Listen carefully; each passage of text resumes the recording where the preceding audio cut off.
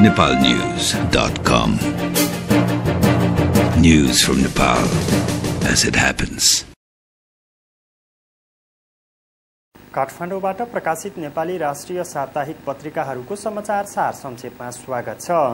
2067 चैत्र 6 गते आइतबारदेखि 8 गते मंगलबारसम्म प्रकाशित साप्ताहिक पत्रिकाहरूले पछिल्लो समयमा विकसित राजनीतिक घटनाक्रमका साथै अन्य विषयवस्तुहरूलाई पनि प्रमुखताका साथ प्रकाशित गरेका छन्। वार्ता टोलीले अब विशेष पहल गर्ने शीर्षकको समाचारलाई आइतबार प्रकाशित छलफल साप्ताहिकले मुख्य समाचार बनाएको छ। समाचारमा भनिएको छ, 1.5 महिना बितिसक्दा पनि प्रधानमन्त्री झलनाथ खनालले सरकारलाई पूर्णता दिन सक्नु भएन। सरकारमा देखिएको गतिहीनताका कारण शान्ति प्रक्रिया र संविधान निर्माण टुङ्गिने सुनिश्चितता हुन सकेको छैन। खास गरी एकीकृत नेकपा माओवादी वर्तमान सरकारलाई लगाम लगाउन राजनीतिक संयन्त्र गठन गर्ने कसरतमा देखिएकाले सरकारको गति र दिशा कस्तो हुने भन्ने जिज्ञासा उत्पन्न हुन थालेको छ। सोही पत्रिकाले माओवादी विवादले विभाजन नल्याओस्, कालो सूची तोडमा दिल्ली दौड शीर्षकका समाचारलाई पनि प्रमुखताका साथ प्रकाशित गरेको छ। डारफर काण्डका दोषी उम्कने आशंका, आइजिपी चन्दलाई चोख्याउने दाउमा अख्तियार शीर्षकको समाचारमा आइतबार नै प्रकाशित देशान्तर साप्ताहिक लेख्छ, नेपाल प्रहरीको सुडान डारफर मिसनका लागि एपीसी खरिदमा मुख्य दोषी आइजिपी रमेश चन्द्र ठकुरीलाई चोख्याउने पक्षमा अख्तियार दुरुपयोग अनुसन्धान आयोगले क्रियाशीलता देखाएको छ। बन्दोबस्तीका सामान खरिदमा प्रहरी कल्याण कोषको प्रशासन शाखामा कार्यरत हुँदादेखि नै चन्दको मनोमानी देखिएको छ। पछि प्रहरी महानिरीक्षक भइसकेपछि 60% भुक्तानी दिनुका साथै सामानको प्राविधिक संरक्षण अघि नै ठेकदार सप्लायरको बैंक ग्यारेन्टी फुकुवा गरिदिएका चन्दलाई नै अख्तियारले चोख्याउने प्रयास गरेको हो।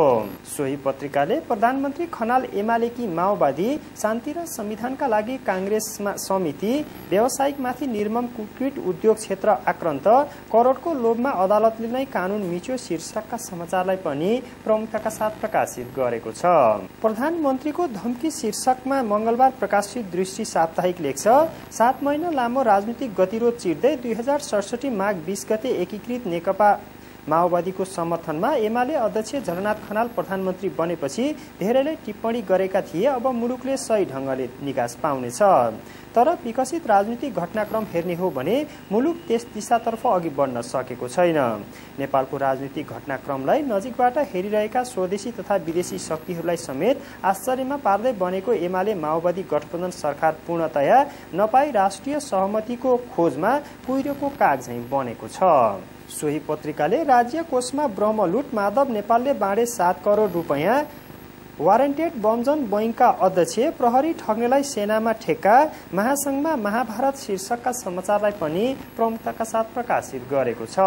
भारततिरका भ्रमण रोकिए, चीनका भ्रमण बढे समाचारमा मंगलबार नै प्रकाशित साप्ताहिक पुनर्जागरण लेख्छ, यो वर्ष भारतका प्रधानमन्त्री मनमोहन सिंहको नेपाल भ्रमण हुने प्रबल सम्भावना थियो, त्यो त रोकियो। भारतीय विदेश मन्त्री एसएम कृष्णको नेपाल भ्रमण पनि हुन पाएन। 2 महिना पुग्न लाग्दा पनि झलनाथको माओवादी सरकारले पूर्णता नपाएर परराष्ट्र मन्त्रीको टुङ्गो नलाग्दा त्यस्तो व्यवधान उत्पन्न भइरहेका छन्। सहमतिको रामरामी ओढेर बन्दियतपूर्ण कम्युनिस्ट ध्रुवीकरणको सरकार गठन गरिएको कारणले नै यसले पूर्णता पाउन सक्यो, न त गति लिन नै। सोही पत्रिकाले माओवादीको स्वयंसेवक ब्युरो, भारतलाई एक्ल्याउन कांग्रेसलाई सत्ताको लोलीपप, त्यो पनि टाङमुनि छिरेर मात्र, एमालेमा जनजाति सभासदले विद्रोह गर्ने, भ्रष्टाचारको आडमा प्रजातन्त्रमाथि प्रहार, अदालत पनि षड्यन्त्रको शिकार शीर्षकका समाचारलाई पनि प्रमुखताका साथ प्रकाशित गरेको छ। हवस् त, यस हप्ता आइतबारदेखि मंगलबारसम्म प्रकाशित राष्ट्रिय साप्ताहिक पत्रिकाहरूको समाचार सार संक्षेप यति नै। nepalnews.com. News from Nepal as it happens.